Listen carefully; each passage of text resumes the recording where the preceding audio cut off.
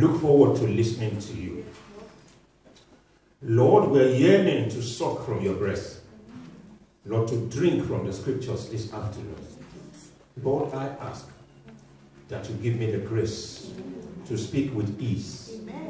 Give the listeners the grace to hear with ease. Your words are already anointed, but the little I'm going to add, I ask that you anoint them. In the name of Jesus Christ, let me speak with simplicity. Let me speak with accuracy. And let your people, God, be lifted. Let the enemy be stupefied. Let the people of God be glorified. And let your name be edified. Blessed be your name forevermore. In Jesus' mighty name we have prayed. Amen. God has something to say. God has something to say. I will listen, pay full attention. God has something to say. Hallelujah. God has something to say. God has something to say. I will listen, pay full attention. God has something to say. Speaking to us this afternoon on a topic the Holy Spirit calls solution provider. And I pray that that solution provider is coming your way this afternoon. Amen.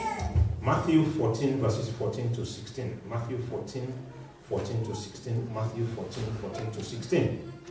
Bible says, and when Jesus went out, he saw a great multitude, and he was moved with compassion, and healed their sickness. When it was evening, the disciples came to him, saying, this is a deserted place, and the hour is already late. Send the multitudes away, that they may go into the village and buy food for themselves. But Jesus said to them, they do not need to go away. You give them something to eat. For those of you joining us for the first time, we always reserve the word, the Bible confession and the word for the last on the agenda, so that as soon as we finish that, nothing comes on it. We just go home with the word of God. If you have observed through the scriptures, you will see that it's not in the nature of God to shirk responsibility. God does not run away from his responsibility at any level, no matter how high, no matter how daunting, or no matter how challenging. He created the whole world, and Adam and Eve messed it up. He did not delegate that job to anyone. He rolled up his sleeves again, and he called on Jesus and said, they have messed up the work I did. You go and tidy it up. Adam was created on the 6th day because God does not need anybody to do his work for him. So by the time Adam came into the equation on the 6th day, the earth was already existing. The moon was already there. The sun, the stars, the fishes, the great oceans were already there. He has done his job. He just created Adam on the 6th day, just to come into rest. So Adam will not be able to say, God, I partnered with you to create the fishes. I partnered with you to create the sun. No, he has done everything. He just created Adam to just go and rest. So God does not run away from his responsibility. And we see the same thing in the life of Jesus Christ, his son. Jesus did not come mainly because of miracles or healings or signs and wonders. If that is the reason why Jesus came, then we don't need him. Because if we look at the Old Testament, we already have abundance of people working miracles, creating signs and wonders. We don't need the New Testament. So he actually came for one reason, which is to seek and to save the lost. And he did not run away from that responsibility, even up to the cross when he hung there dying. You see that because the thief on the cross, whether on the right or the left, the Bible did not tell us, they were suffering the same pain, they were enduring the same challenge, and his mind was still saying, how am I going to save this man? And they are still on the cross, and they are suffering the same fate. So the responsibility that he had, he did it, he committed to it to the point of death. He never at any point took any step backward. In football, I love football. If you are a midfielder and you are playing in a football team, they expect you to get the ball and pass it forward. If you are a midfielder and you pass your ball sideways or you pass your ball backwards, it's a question of time. They will put you on the bench because you have to move forward at all times. And that is what the Bible says in the book of Psalms chapter 84 verse 7. It says, and they move from strength to strength, every one of them appearing in Zion before God. So God does not run away from his responsibility. Isaac's well was filled up many times, but he kept on finding another well within himself until he got to the seventh one, which he called Rehoboth. And you can see that in Genesis chapter 26 verse 22, Genesis 26, 22, Genesis 26, 22. In other words, stand your ground against whatever difficult situation you find yourself, because the word of God says, occupy till I come. He didn't say occupy for months. He didn't say occupy for years. If I'm not going to come back in the next 50 years, I, Jesus, I expect you to occupy till I come. The lion is the strongest of every beast, and he will never turn away from anyone. See that in Proverbs chapter 30, verse 30, Proverbs 30, verse 30, Proverbs 30, verse 30. And that's what makes the whole difference between Judas and Peter. Peter had a setback. As a matter of fact, he denied Jesus 3 times. What Peter did was more grievous than what Judas did.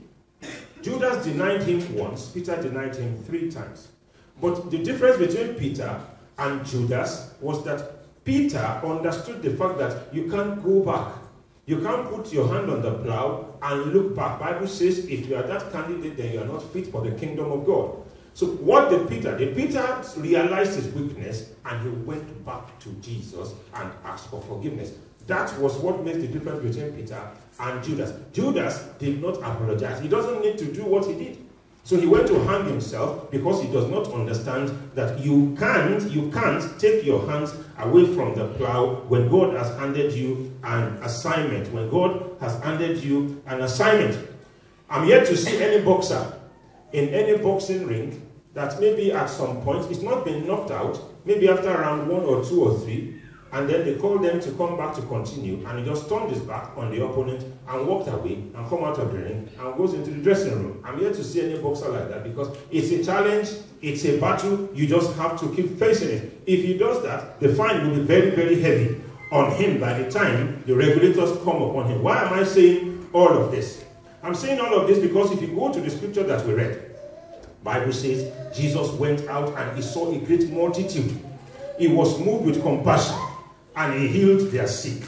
So he attended to their health needs.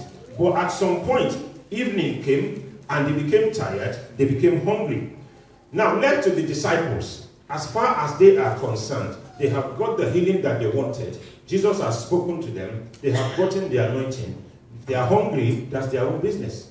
Then they should find a way to go and satisfy their hunger. So they advised that they go to another city or the city next to them where they can find some abundance of food and then their hunger would be satisfied. But what they failed to realize was that the solution provider was just next to them, which is Jesus Christ that rose. What they lacked was courage and motivation. And if you read the book of Joshua, especially Joshua chapter 1, in not less than 3 to 4 different verses, you see the Spirit of God telling Joshua to be strong and to be courageous. To be strong and to be courageous. So if you are strong and you are courageous, what you are demonstrating is that you are forward looking. What you are demonstrating is that there's no room to go back. You have burnt the bridge. During the Civil War in where I come from originally, understand there was a commander, one of the commanders of one of the sites that were locked in conflict. This man leads from the back and he has his gun in his hands. He asked the people who are fighting, the rank and file, to go in front. If anyone steps back from the back, he shoots the person because they believe that you are not fit to enlist in the army. Now that is just the army of men. How much more the army of the Lord? So we see courage and motivation standing beside them, but they didn't know what to do with it. And if you read the last verse of that chapter 1 of the book of Joshua, you will see that even the people, that he was supposed to lead into the promised land. Don't forget, Moses was on that journey for 40 years. They couldn't get into the promised land. And as a matter of fact, they got into that promised land. Even in the days of Moses. Because if you read that account in Numbers chapter 16, Bible says, and they got to a place called it's not Kiryat Jearim. They got to a place called Kadesh Barnea. They got to Kadesh Barnea, Bible says, and Miriam died there, and he was buried. If you look at the map of Palestine, Kadesh Barnea is actually in Canaan. So they moved, they got there, but they turned around again, and that's why it costed them 40 years. But when a man of courage, a man of vision, a man that does not take for an answer, busted on the scene, he said, send word to all the 12 tribes and tell them that in 3 days we will cross this Jordan and we'll get into the promised land. And that was exactly what happened to them. So the solution was beside them, but because their courage failed them. You have to be not only be man outside, you have to be man inside. I think we mentioned that about 2 weeks ago, that Jesus is called a combination of the lion and the lamb. The lion is inside, the lamb is outside. You are gentle with people, but inside you are so determined, inside you are so convinced, inside you are so rock solid that there's nothing that can take you out of your inheritance. So that is what courage and motivation does to people. And the only faith that will win, is a violent faith. Said it, I think 2 weeks ago. You have to add a little bit of madness to your Christianity. You have to add a little bit of madness to your Christianity to be able to crack this thing called heaven. If it's not there, average is evil. Mediocrity is evil. And that is why the Bible says in the book of Revelation that it's better for you to be cold or to be hot. If you are in between, he said, my soul has no delight in you. And what is the consequence of that? He said, I will spew you out of my mouth. The Lord will not spew you out of his mouth in the name of Jesus. Amen. The only faith that will win is a violent one. It's an unyielding one, an unbending one, an unmoving one, an unrelenting one. A faith that looks at situations and says, if I perish, I perish. People have said it in the Bible. And that is the point you get to. Esther said it. That's the point you get to, that you don't perish. Hallelujah. So God wants us to be at that breaking point so that he can demonstrate his love for us and increase us in faith. Going back to our scriptures. Now, those people, they didn't know what to do with the 5,000 people there, I mean the apostles. They didn't know what to do. They thought the only way out for them is to send them to the next city so that they can go and buy whatever they want to eat. But Jesus was not a demotivated person like them. Jesus was highly motivated. He knew why he came. He knew what his assignment was about. He understood that souls are perishing. He understood that there's a generation that needs to learn something better than the Old Testament. And he gave himself all through, thoroughly, through and through for it. So let's see how he handled the situation. Let's see how he confronted the giant that was before him. The first giant that was before Jesus in that equation were the multitudes. So the people he was about to feed was not the size of this church, just 100. No. The people he was about to feed were 5,000 men. And if it were to be these days when women are more than men in the church, then there are probably 10,000 women there. And then children. All of them have to be fed. Now, what does he have in his hands? He has just 5 loaves of bread and 2 fishes. Now, I don't know about you, but in my life, I have never seen a loaf of bread that is bigger than this. I don't know, maybe you have seen something bigger than this. And it doesn't matter whether it's sliced or whether it's full, whether it's agege bread, whatever it is, there's none that I have seen that is bigger than this. Now, let's say 5,000 people want to eat this. So we fold it, that's for 2 people. Then we go again. Probably that's for 4 people. Then we go again. Maybe that's for 8 people. We go again, maybe 16, 32, 64, 128. We keep going. At some point, what we'll be left with will not be more than this. And we have not even reached 200. And we want to feed 5,000 people. Now, how will that happen? Can a demotivated person find himself in that situation and still have the gut or the courage or the heart or the soul to continue in that situation. It will never happen. So, but he looked at it differently. So, we're talking about multitudes. Some of them might even have allergies. How is he going to solve that? Some of them might, the food might be cold. Some of them might not like cold food. These are problems that was before him. Now, we have not even talked about the water they are going to drink after the food. We have not talked about the safety of 5,000 people trampling over each other. We are not even talking about whether they have a budget for that. What of the mess that would be, the consequence of the food given to many people in an open place? Who is going to clear them? So who will serve that food? So these are the issues that were before Jesus because the multitude were confronting him. The second challenge they had before him, Bible says it was in the evening. He said it was in the evening time. So what about the issue of visibility? What about the people of identity or people queuing up for food twice because it was evening? What about families losing each other because it's such a crowd? So who is going to translate? What's going to happen to the fish after 2-3 days? Because I don't know, we are not told how many days it took Jesus to feed them, but we are not told the condition. We don't even know the expiry date of that food that he had in his hands.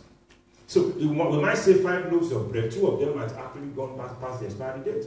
So he's left with a limited number of items to work with. What about babies, children? What about animals? There could be nocturnal animals there, and most of the animals in the Palestine area, they are night animals. The birds there, most of them are birds of prey. So these are issues that was before Jesus. The third issue before him was that they were in a desert place. They were in a desert place. We have not talked about water. We have not spoken about their heat. What about their movement being impaired because it's a sandy soil? What about the winds that will blow the loose sand into the eyes of the people? No tent to hide. What if the rain comes?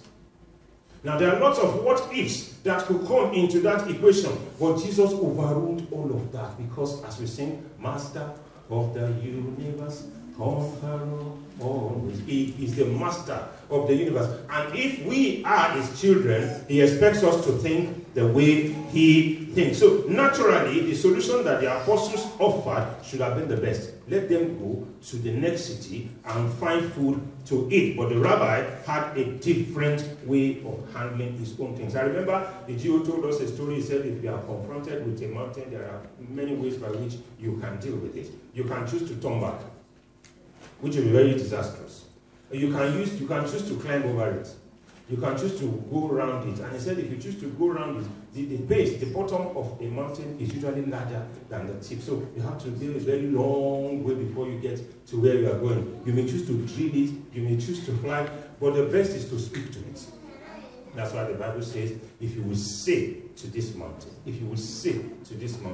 be thou removed and cast into the sea, without any doubt in your heart. He said exactly that is the result that you are going to see. Everything that God made has ears. We might not be able to see them. The tangibility of their ears might not be visible, but the truth is that they see. Because the Bible says, if you will speak to this mountain. Look at the story of Jonah. God gave Jonah the order to go and do this in Tarshish. The Bible says he went down to Joppa and he got a ship that was going to the direct opposite of where he should go, which was Tarshish. But as God was speaking to Jonah, the fish has already had. And that's why when it was the turn of the fish to play its own role, he swallowed up Jonah. The wind has already had. That's why when it was the turn of the wind rose up against the boat and problems began to happen to them. Even the people who were sharing the same ship with him, the Bible says they had to throw all the cargo overboard because the man was there. So everything has had. But it was just them that they didn't know what to do. So he knew the most effective way by which he could deal with the situation. And the first thing he did was this, if you want to write. Number one, he overruled the faithlessness of the disciples. He overruled their faithlessness. And how did he overrule? He said, no, don't worry, they don't need to go away. They don't need to go away. We have the weapons, we have the authority, we have everything, the power to be able to help them. If we can heal their sick, what is food? What is food? So he took them down and he overruled their faith because their faith was not strong. enough. Sometimes you need to overrule your faith so that the whole family can get to where you need to be, get to where you need to be. I can cite an example there. There was a time when, and I've cited that example many times, there was a time when I found it very difficult to drive. Very difficult to drive here. I've been driving, before, but I found it difficult to drive here. And I had to go back to God and say, God, I have children that I need to take around, I have family that I need to take around. Or how am I going to do this? At the end of the day, put my trust in God. I didn't look at the bigness of the situation, went into fasting and prayer, and the rest is history. Now I understand that there is no way you put anything before God, even if you do it, if you do it in faith, that God will not respond, to what you are asking from him. The second thing that Jesus did was that he instilled faith in them. He instilled faith in them. How did he do that? He said, you give them something to eat. When they say we have only 5 loaves, he said, you give them something to eat. So he pointed at them and said, you give them something to eat. So the village is not meant to give them what to eat. You have what it takes to give them what to eat, and that is what you need to do. Speak the word and you will see the manifestation. Because of our time, the third thing Jesus did was that he reminded them of their mustard seed. He reminded the apostles of their mustard seed. What was their mustard seed? It was the bread and the 2 fishes that was in their hands. So they had the solution in their pocket. They had the solution in their hands, but they did not do anything about it. They did not do anything about it. So when he gave them that bread, they did 3 things. Jesus Christ blessed it, he broke it, and he gave it. He blessed it, he broke it, and he gave it. He blessed it, he broke it, and he gave it. He understood the rules of multiplication. When you bless something, it's likely to multiply. That's why Genesis chapter 1 verse 28, Genesis 1:28 said, God blessed mankind and said, be fruitful, multiply. And the blessing comes first before the multiplication. He broke it. When he broke it, what does that mean? He broke every limit on that 5 loaves of bread and 2 fishes, and the law of multiplication took effect. Then he gave it. Of course, you can't get if you don't give. That's a settled principle that everybody knows. So he gave them the bread, and as a result of that, they were able to gain more. Look at baby Samuel. Baby Samuel was given to God, but his mother got prophet Samuel back. Baby Samuel was given to God, but his mother got prophet Samuel back. Shepherd Moses went to the backside, but leader Moses came back to deliver his people. So what you give is what you get, garbage in and garbage out. Hallelujah. Let's rise to our feet this afternoon as we begin to pray. And our prayer is this: Lord, let me see the way you see. That was what made the difference between Jesus and the apostles. Let me see the way you see. You see the end from the beginning. You use the eye of an overcomer. You engage the skills of one who knows what the end will be, even from the beginning. If we have a rough idea of what our life will be, what our ministry will be, what the end result of any endeavor or project is, then we will not have any challenges enduring whatever the enemy brings our way before we get to where we need to be. Let's ask Jesus that, God, I ask that I see the way you see. That I see the way you see. I see the way you see. He said, what I see my Father do, that I do. What I see my Father do, that I do. There's no way you can engage the eyes of Jesus to see, and you see the way he sees, that you will miss it, that you will be left stranded, that you will lose your inheritance. It doesn't happen, because the eyes of Jesus is the eyes of faith. The eyes of Jesus is the eyes of possibility. The eyes of Jesus is the light of can do. Thank you, Father, Lord. Blessed be your name forevermore. In Jesus' mighty name we have prayed. Amen. Let's say, Father, in the name of Jesus, let me think. Let me think the way you think. In the name of Jesus. Let's open our mouth and begin to pray. Lord, I pray that from today, as you think is the way I think. As you perceive is the way I perceive. As you meditate is the way I meditate. In the name of the Lord Jesus Christ.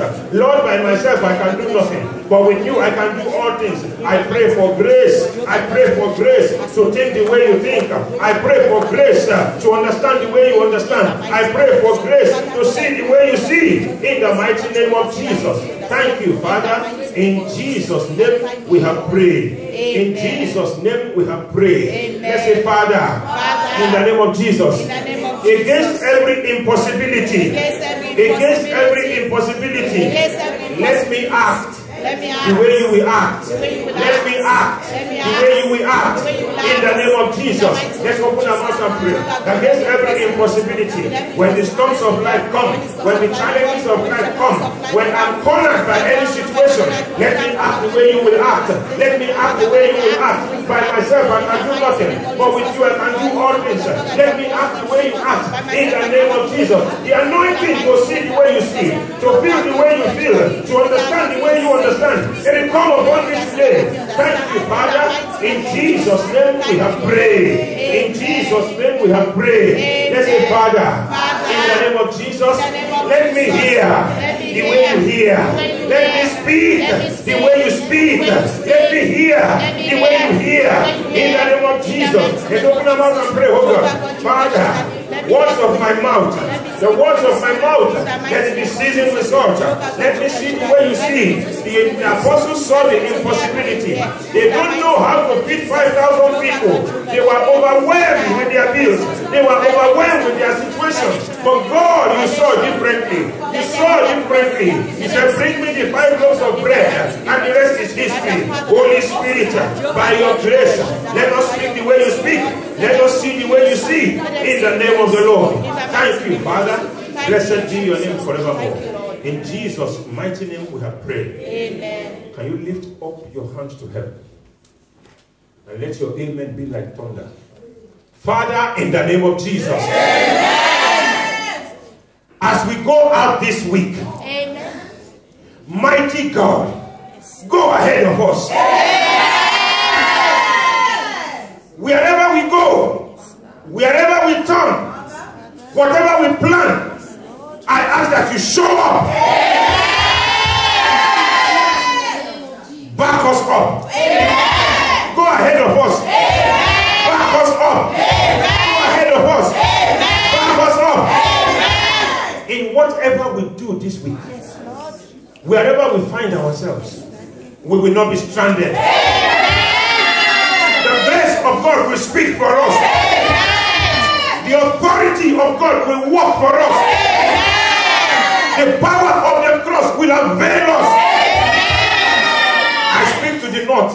Amen. I speak to the south. Amen. I speak to the west. Amen. I speak to the east. Amen. Because Genesis chapter 13, yes, Bible says, Abraham, come out of your tent. Look at the north. Look at the south, the west and the east. All the land that you see, I have given them to you. Mighty God, this week, whatever we plan, whatever we lay our hands on, whatever we conceive, whatever we say we want to do, we take possession of it. The violent must take it by force. Amen. Holy Spirit, that holy violence, yes, that holy faith, yes, that we need to move forward, to soar, to expand and enlarge, to increase. Mighty God, we take delivery of it. We take delivery of it. The anointing that will take you and I to the very end of where God wants us to be. In the name that's above every other name, which is the name of the risen Christ. Let it fall upon us. I pray for our children. This week, we will not lose any of them. They will not be sick. They will be the head only. And they will never be the tail. In the name of Jesus, I pray for business people. This week will be different. Whether you have a shop, or you are doing it online, or just a friendly one, or just a family one, or the one you carry in your bag, and you go around to people, God will market you. God will market you. God will market you. I pray for people who are employed. This week, a very big problem that is been worrying your boss. you will solve it for him. And when it's time for promotion, he will remember you. You will not die. You will live. I will not die. I will live. This is our month of his riches in glory. In this month of March, you will march forward. You will take territories. God will enlarge you. He will expand you. The word of God that is coming today and these prayers of faith that is coming will work for you. It will work for you. Fibroid, I speak against you. The Lord rebuke you. Arthritis that is not letting the people of God stand for a long time. That is not letting them to move well. Every disability, every demobility, you are a stranger. You are a liar. I speak against you. Lose your hold. Lose your hold. Lose your hold. Abnormal blood sugar, high blood pressure, cells that are multiplying against the normal course of nature in the body of your people or their family or their friends or extended people. Today, it is written, he was wounded for our transgressions. He was bruised for our iniquities. The chastisement of our peace was laid upon him, and by his stripes, Bible says, ye who are healed.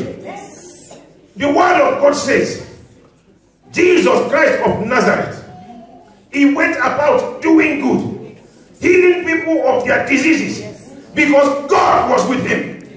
Today, I stand on Mount Gerizim, where the blessings were pronounced. I stand on Mount Carmel, where the fire consumed the offering of Elijah. I stand on Mount Zion, where the rules were given to the people. I stand on Mount Olive, where Jesus ascended unto heaven. And I decree every power of sickness in your body, I curse you. To the root, I curse you. Hitherto have you gone. You will go no further. Bible says, I may war in the flesh, but the weapons of my warfare are not carnal, but they are mighty through the Lord to the pulling down of strongholds, casting down imaginations, and every thought that exalts itself against the knowledge of God, bringing them in captivity and obedience to the knowledge of Christ. As I stand as the one who has been redeemed, as I stand as the one who has been bought with a price, as I stand as a covenant child, and as I stand in my office that you call me into, as a pastor of this parish, in the name that's above every other name, I, Richard, will not bury you. You will not bury me.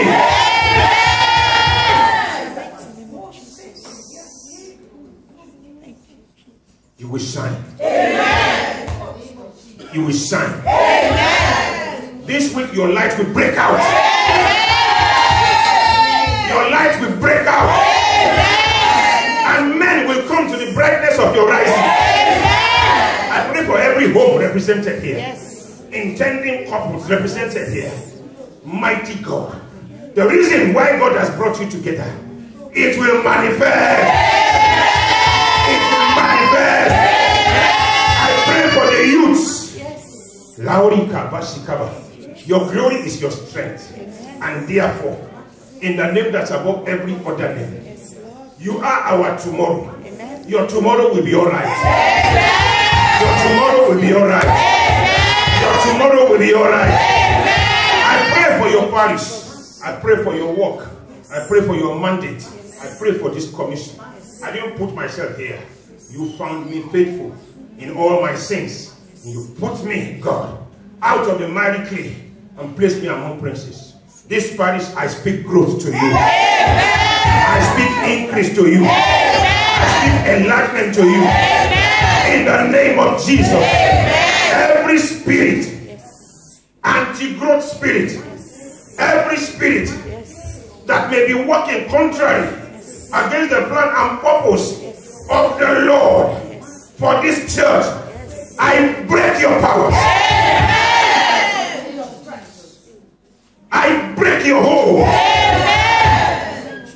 Thank you, Father. Thank you, Lord.